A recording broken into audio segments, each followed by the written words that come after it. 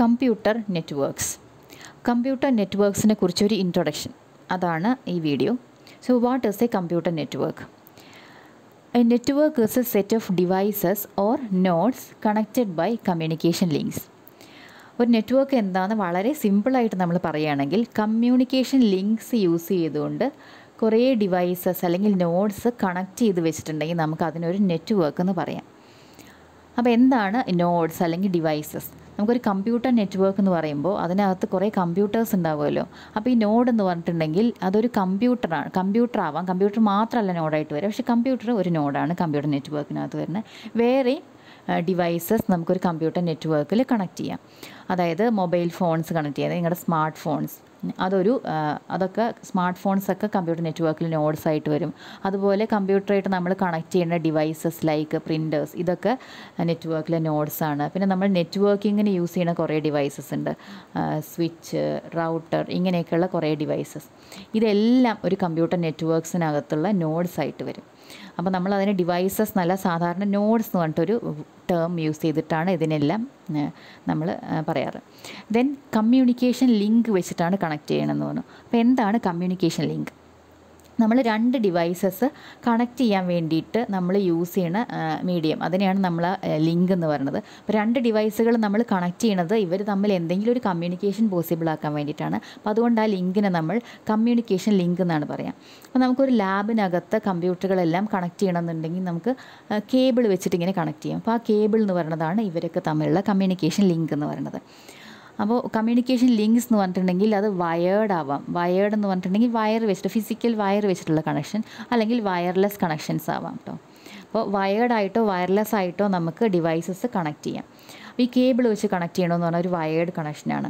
അപ്പോൾ നിങ്ങൾ ഇപ്പോൾ യൂട്യൂബിൽ ഈ വീഡിയോ കണ്ടുകൊണ്ടിരിക്കുകയാണ്. യൂട്യൂബിൽ നിങ്ങൾക്ക് ഈ വീഡിയോ കാണാൻ പറ്റുന്നത് എന്തുകൊണ്ടാണ്? നിങ്ങൾ മൊബൈൽ ഫോണിലോ ലാപ്ടോപ്പിലോ ഒക്കെ ആയിരിക്കും ഈ വീഡിയോ കാണുന്നുണ്ടാവുക. നിങ്ങൾക്ക് ഈ വീഡിയോ കാണാൻ പറ്റുന്നത് എന്തുകൊണ്ടാണ്?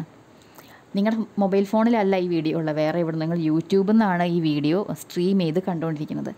അപ്പോൾ നിങ്ങൾക്കത് കാണാൻ പറ്റാൻ കാര്യം, നിങ്ങളുടെ ഡിവൈസ്, ഫോണോ ലാപ്ടോപ്പോ ഡെസ്ക്ടോപ്പോ എന്താണെന്ന് വെച്ചാൽ ആ ഡിവൈസ് ഒരു നെറ്റ്വർക്കുമായിട്ട് കണക്റ്റഡ് ആണ്, ഇൻ്റർനെറ്റുമായിട്ട് കണക്റ്റഡ് ആണ്. അതായത് നിങ്ങളുടെ ഡിവൈസ് ആ നെറ്റ്വർക്കിലെ ഒരു നോഡാണ്. നിങ്ങളുടെ മൊബൈൽ ഫോൺ ഒരു നോഡാണ്, ലാപ്ടോപ്പ് ആണെങ്കിൽ ലാപ്ടോപ്പ് ഒരു നോഡാണ്. അപ്പോൾ നിങ്ങൾ വൈഫൈ വെച്ചിട്ടായിരിക്കും മൊബൈലിലേക്ക് ചിലപ്പോൾ കണക്ട് ചെയ്തിട്ടുണ്ട്. അപ്പോൾ വൈഫൈ മോഡമൊക്കെ ആ നെറ്റ്വർക്കിലുള്ള ഓരോ നോഡുകളാണ്. അപ്പോൾ നിങ്ങളുടെ ഡിവൈസ് ഒരു നോഡാണെന്ന് മനസ്സിലായി. ഇനി എന്താണ് അവിടെ കമ്മ്യൂണിക്കേഷൻ ലിങ്ക്? നിങ്ങളിപ്പോൾ വീട്ടിലെ ലാപ്ടോപ്പ് ഇങ്ങനെ ഒരു ലാനിൽ വയർ വെച്ചിട്ട് കണക്ട് ചെയ്തിട്ടാണ് വർക്ക് ചെയ്യണമെന്നുണ്ടെങ്കിൽ ആ ഒരു വയേർഡ് കണക്ഷൻ, ആ കേബിൾ കണക്ഷൻ എന്ന് പറഞ്ഞതാണ് നിങ്ങളുടെ കമ്മ്യൂണിക്കേഷൻ ലിങ്ക്. അതേസമയം നിങ്ങളിപ്പോൾ മൊബൈൽ ഫോണിലാണ് ഇത് കാണുന്നത് എന്നുണ്ടെങ്കിൽ നിങ്ങൾക്ക് അവിടെ ഒരു മൊബൈൽ ഡേറ്റ കണക്ഷൻ ഉണ്ട്. നമുക്ക് വിസിബിൾ അല്ലെങ്കിലും അവിടെ ഒരു മൊബൈൽ ഡേറ്റ കണക്ഷൻ ഉണ്ടെന്ന് നിങ്ങൾക്കറിയാം. നിങ്ങളുടെ മൊബൈലിൽ നിന്ന് എങ്ങോട്ടാണ് കണക്ഷൻ പോണത്? അടുത്തുള്ള മൊബൈൽ ടവറിലേക്കായിരിക്കും ആ കണക്ഷൻ പോവുക.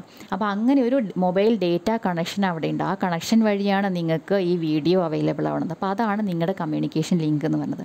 അപ്പോൾ കമ്മ്യൂണിക്കേഷൻ ലിങ്കുകൾ എന്ന് പറഞ്ഞാൽ ഒരു ഫിസിക്കലി വിസിബിളായിട്ടൊരു ലിങ്ക് ആവണമെന്നില്ല. നമുക്ക് അങ്ങനെയുള്ള കമ്മ്യൂണിക്കേഷൻ മീഡിയനെ നമ്മൾ അൺഗൈഡഡ് മീഡിയ എന്നാണ് പറയുക. അപ്പോൾ ഒരു വയേർഡ് കണക്ഷനൊന്നുമില്ല, എയർ ഒരു മീഡിയം ആക്കി എടുത്തുകൊണ്ട് എയറിലൂടെ പാസ് ചെയ്യുന്ന കുറേ കമ്മ്യൂണിക്കേഷൻ സിഗ്നൽസ് ഉണ്ട്. അപ്പോൾ അങ്ങനെയുള്ള ലിങ്കുകൾ പല രീതിയിൽ അപ്പോൾ ലിങ്ക് ഉണ്ട്. അപ്പോൾ വയേർഡോ വയർലെസ്സോ ഒക്കെ ആയിട്ട് നമുക്ക് പല രീതിയിൽ ഉള്ള ലിങ്കുകൾ ഉപയോഗിച്ചുകൊണ്ട് നമ്മുടെ നോഡ്സിനെ നെറ്റ്വർക്കിലേക്ക് കണക്ട് ചെയ്യാം. അപ്പോൾ നിങ്ങൾക്ക് നെറ്റ്വർക്ക് എന്താണെന്ന് ക്ലിയർ ആയും തോന്നുന്നു. ഇനി കമ്പ്യൂട്ടർ നെറ്റ്വർക്കിൻ്റെ വേറൊരു ഡെഫിനിഷൻ നോക്കാം. It is an inter connected collection of autonomous computers. ഇവിടെ കമ്പ്യൂട്ടേഴ്സിനെ മാത്രം കൺസിഡർ ചെയ്തുകൊണ്ടുള്ള ഡെഫിനിഷനാണ്. ഇൻ്റർ കണക്റ്റഡ് കളക്ഷൻ ആണെന്ന് പറഞ്ഞു. ഇൻ്റർ കണക്റ്റഡ് എന്ന് പറഞ്ഞാൽ നമ്മളിപ്പോൾ പറഞ്ഞ പോലെ തന്നെ കമ്മ്യൂണിക്കേഷൻ ലിങ്ക്സ് വെച്ചിട്ട് കണക്ട് ചെയ്തിരിക്കുന്നതിനാണ് നോഡുകൾ കണക്ട് ചെയ്യുമ്പോൾ നമ്മളവിടെ ഇൻ്റർ കണക്റ്റഡ് നോഡ്സ് ആണെന്ന് പറയും. ഓഫ് ഓട്ടോണോമസ് കമ്പ്യൂട്ടേഴ്സ് എന്ന് പറഞ്ഞാൽ, ഓട്ടോണോമസ് കമ്പ്യൂട്ടേഴ്സ് എന്ന് പറഞ്ഞാൽ ഇൻഡിപെൻഡൻ്റ് ആയിട്ടിരിക്കുന്ന കമ്പ്യൂട്ടേഴ്സ്. അതായത് അവർ സ്വന്തമായിട്ട് വർക്ക് ചെയ്യും. അതായത് ആ ഒരു കമ്പ്യൂട്ടർ വേറെ ഒന്നിൻ്റെയും കൺട്രോളിൽ വർക്ക് ചെയ്യണതല്ല, സ്വന്തമായിട്ട് വർക്ക് ചെയ്യാവുന്ന കമ്പ്യൂട്ടറുകൾ. അങ്ങനെയുള്ള കുറേ കമ്പ്യൂട്ടറുകൾ ഇൻ്റർ കണക്ട് ചെയ്ത് വെച്ചിരിക്കുകയാണ്. So 2 computers are set to B inter connected if they are able to exchange information. 2 കമ്പ്യൂട്ടറുകൾ തമ്മിൽ ഇൻഫർമേഷൻ എക്സ്ചേഞ്ച് ചെയ്യാൻ പറ്റുമെന്നുണ്ടെങ്കിൽ അവർ ഇൻ്റർ കണക്റ്റഡ് ആണെന്ന് പറയാം. അപ്പോൾ നമ്മൾ പറഞ്ഞ പോലെ വയർ വെച്ചിട്ട് തന്നെ കമ്മ്യൂണിക്കേറ്റ് ചെയ്യണമെന്നൊന്നുമില്ല, വയർ വെച്ചിട്ട് connect ചെയ്യണമെന്നൊന്നുമില്ല.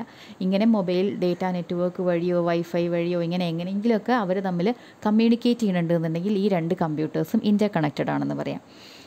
Then two computers are said to be autonomous if one computer cannot forcibly start, stop or control other one. ഒരു കമ്പ്യൂട്ടറിന് വേറൊരു കമ്പ്യൂട്ടറിനെ കൺട്രോൾ ചെയ്യാൻ പറ്റില്ല എന്നുണ്ടെങ്കിൽ ഇത് രണ്ടും ഓട്ടോണോമസ് കമ്പ്യൂട്ടേഴ്സ് ആണെന്ന് പറയാം, ഓട്ടോണോമസ് ആയിട്ട് വർക്ക് ചെയ്യുന്ന കമ്പ്യൂട്ടേഴ്സ് ആണെന്ന് പറയാം. Then goals or advantages of networking. എന്തിനു വേണ്ടിയിട്ടാണ് നമ്മൾ നെറ്റ്വർക്ക് ചെയ്യണത്, അതാണ് നെറ്റ്വർക്കിങ്ങിൻ്റെ ഗോൾ. ഇതൊക്കെ തന്നെയാണ് നെറ്റ്വർക്കിങ്ങിൻ്റെ അഡ്വാൻറ്റേജും. ഈ ഗോൾസൊക്കെ നമുക്ക് നെറ്റ്വർക്ക് യൂസ് ചെയ്തുകൊണ്ട് അച്ചീവ് ചെയ്യാൻ പറ്റുന്നുണ്ട്. അപ്പോൾ അതൊക്കെ തന്നെയാണ് നെറ്റ്വർക്കിങ്ങിൻ്റെ advantage. So first goal is resource sharing. Resources എന്ന് പറഞ്ഞാൽ നിങ്ങൾക്കറിയാം, ഇപ്പോൾ ഹാർഡ്വെയർ റിസോഴ്സസും സോഫ്റ്റ്വെയർ റിസോഴ്സസും ഡേറ്റയും ഇതെല്ലാം റിസോഴ്സസാണ്. ഇതെല്ലാം നമുക്ക് ഷെയർ ചെയ്യാൻ പറ്റും.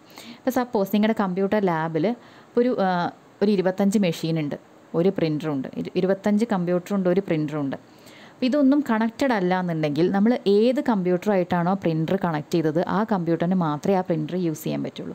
അതേസമയം ഈ പ്രിൻ്ററും ഈ കമ്പ്യൂട്ടറുകളും എല്ലാം നെറ്റ്വർക്കിൽ കണക്റ്റഡ് ആണെന്നുണ്ടെങ്കിൽ ഈ നെറ്റ്വർക്കിലുള്ള ഏത് കമ്പ്യൂട്ടറിനും ആ പ്രിൻ്ററിനെ ആക്സസ് ചെയ്യാം. അപ്പോൾ പ്രിൻ്റർ എന്ന് പറയുന്നത് ഒരു ഹാർഡ്വെയർ റിസോഴ്സാണ്. ആ റിസോഴ്സിന് എല്ലാ കമ്പ്യൂട്ടറുകൾക്കും ഷെയർ ചെയ്യാൻ പറ്റി. അപ്പോൾ അങ്ങനെ നമുക്ക് പ്രിൻ്റർ മാത്രമല്ല എന്ത് റിസോഴ്സിനെയും നമുക്കിങ്ങനെ നെറ്റ്വർക്കിൽ ഷെയർ ചെയ്യാൻ പറ്റും. അപ്പോൾ അങ്ങനെ ആ റിസോഴ്സ് ഷെയറിങ് പോസിബിൾ ആക്കുക എന്നുള്ളതായിരുന്നു നെറ്റ്വർക്കിങ്ങിൻ്റെ ഒരു goal. So make programs, data and equipment available to anyone on the anyone on the network irrespective of the physical location of the resource and the user. Resource physically എവിടെയാണ് അല്ലെങ്കിൽ user എവിടെയാണെന്ന് ഒന്നും നോക്കാതെ തന്നെ നമുക്ക് ഒരു നെറ്റ്വർക്കിൽ കണക്റ്റഡ് ആണെങ്കിൽ ആ റിസോഴ്സിനെ ആക്സസ് ചെയ്യാൻ പറ്റും. Then reliability. ഒരു സിസ്റ്റം റിലയബിൾ ആയിട്ടുള്ള സിസ്റ്റം ആണെന്ന് നമ്മൾ എപ്പോഴാണ് പറയാമെന്ന് വെച്ചിട്ടുണ്ടെങ്കിൽ നമുക്ക് ആ സിസ്റ്റം കൊണ്ട് എന്തെങ്കിലും ഒരു കാര്യം ചെയ്യിക്കണം എന്നുണ്ടെങ്കിൽ അത് നമ്മൾ ചെയ്യിക്കാൻ നോക്കുമ്പോൾ നമുക്കത് ചെയ്യാൻ പറ്റണം. അത് ചെയ്യാനായിട്ട് സിസ്റ്റം അവൈലബിൾ ആവണം. അങ്ങനെയാണെങ്കിൽ അല്ലെങ്കിൽ അത് ഫെയിൽ ആവാണ്ട് നമുക്ക് നമ്മൾ ഉദ്ദേശിച്ച കാര്യങ്ങൾ ചെയ്യാൻ പറ്റുന്നുണ്ട് എന്നുണ്ടെങ്കിൽ നമുക്ക് ആ സിസ്റ്റം റിലയബിൾ ആണെന്ന് പറയാം. അപ്പോൾ റിലയബിലിറ്റി എന്ന് പറഞ്ഞാൽ provide high reliability by having alternative sources of supply. അതായത് നമ്മളിപ്പോൾ ഒരു ഫയൽ ആക്സസ് ചെയ്യാൻ നോക്കണു നെറ്റ്വർക്കിനകത്തുനിന്ന്, അതിനകത്ത് ഇപ്പോൾ ആ ഫയൽ നമ്മൾ ഒരു കമ്പ്യൂട്ടറിനകത്ത് വെച്ചു, ആ കമ്പ്യൂട്ടർ എന്തെങ്കിലും ഇപ്പോൾ ചീത്തയായിട്ടിരിക്കുകയാണ് എന്നുണ്ടെങ്കിൽ നമുക്കതിന് വേറൊരു സ്ഥലത്തുനിന്ന് നമുക്കത് ആക്സസ് ചെയ്യാൻ പറ്റുന്നുണ്ടെന്നുണ്ടെങ്കിൽ നമുക്ക് ഈ നെറ്റ്വർക്ക് അത് വളരെ റിലയബിൾ ആണെന്ന് പറയാം.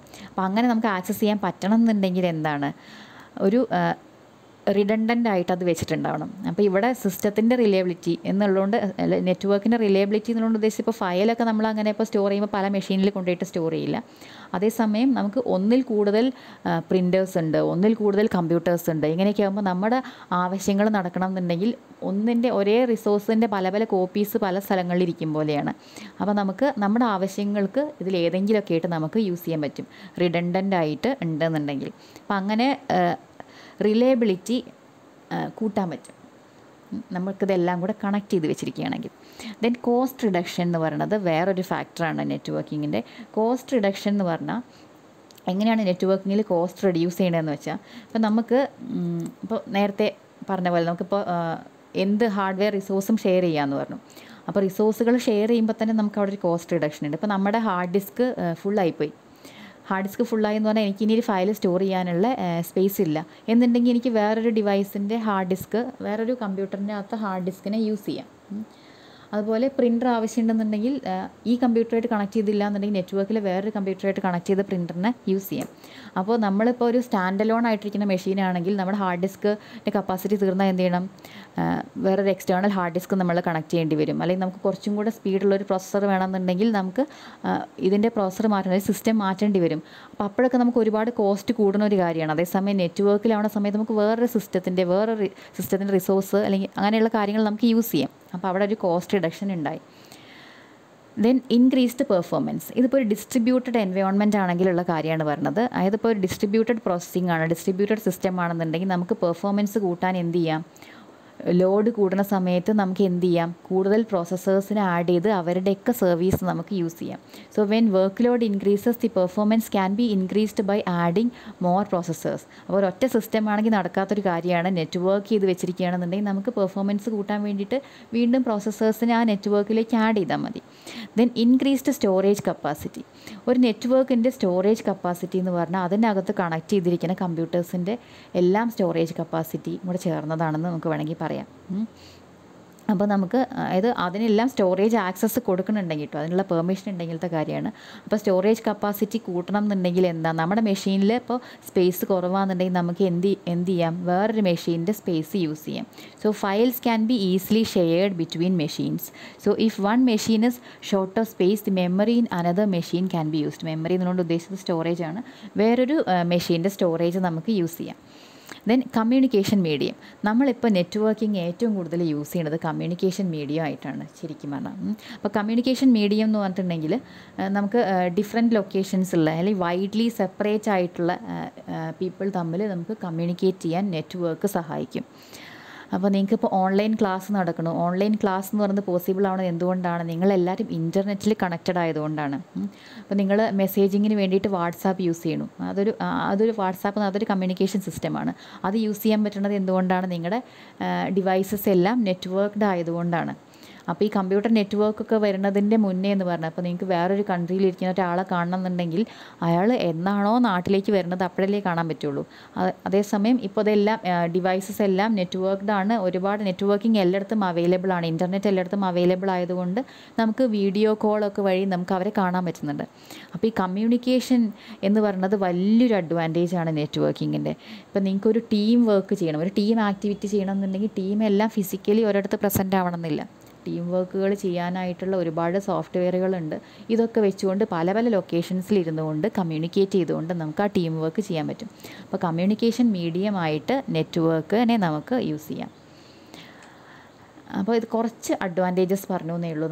നമ്മൾ ചെയ്യണ ഓരോരോ കാര്യങ്ങളും എടുത്ത് നോക്കുകയാണെങ്കിൽ നമുക്കിങ്ങനെ അതെല്ലാം ഇതിൻ്റെ അഡ്വാൻറ്റേജ് അല്ലേ അതിങ്ങനെ ആഡ് ചെയ്യാൻ പറ്റും. അപ്പോൾ കുറച്ച് വളരെ ബേസിക് ആയിട്ടുള്ള കുറച്ച് അഡ്വാൻറ്റേജസ് പറഞ്ഞതാണ്.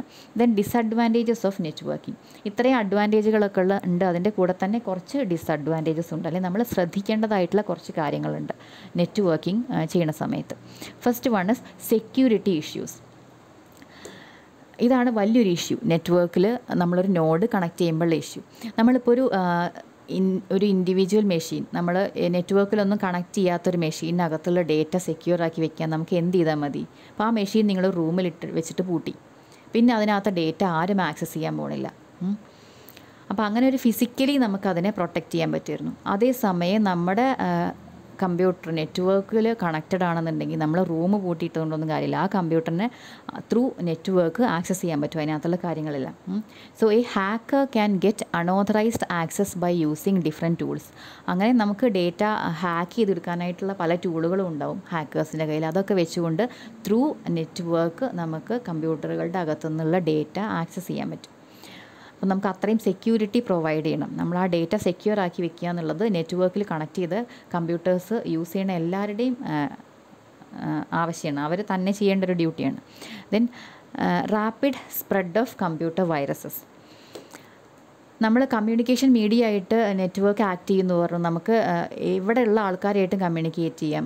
നമുക്ക് ഡേറ്റ അത്രയും സ്പീഡിൽ നമുക്ക് സ്പ്രെഡ് ചെയ്യാൻ പറ്റും, എല്ലായിടത്തും ഡേറ്റ എത്തിക്കാൻ പറ്റും, കമ്മ്യൂണിക്കേറ്റ് ചെയ്യാൻ പറ്റും.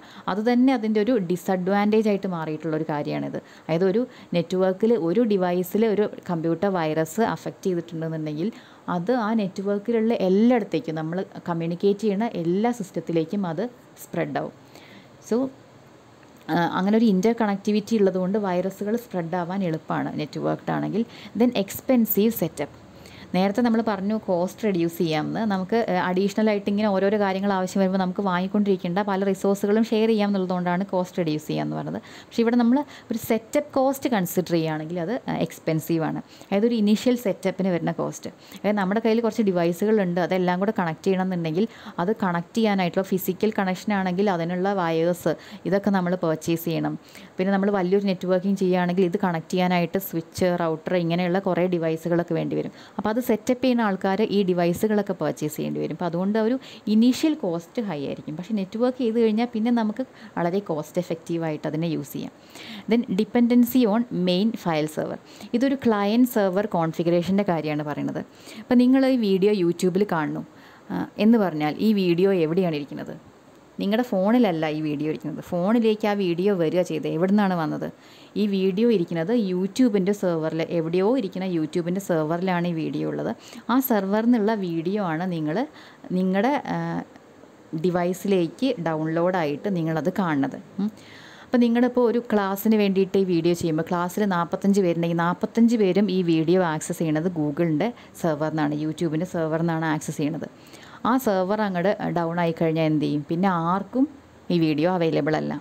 അങ്ങനെ ഒരു പ്രശ്നം വരും.